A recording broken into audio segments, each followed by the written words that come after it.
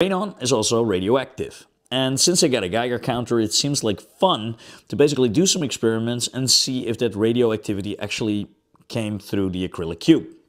Now, in order to do this experiment properly, we first wanted to know what the baseline radiation is in this room that we're filming in. Now, that would be between 0.05 and 0.11 microsievert.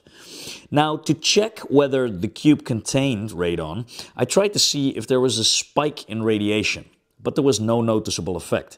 Now, likely this could be because the acrylic itself blocks most of the radiation. Now, of course, the counter didn't really form a health risk for me and my family, but there was the first real result. It turned out that when I held the Geiger counter above the counter, I find this a really funny sentence, there was an increase of about 5 to 10 microsievert more radiation. Now, this is quite an increase, but far from dangerous. So in that sense, no problems there.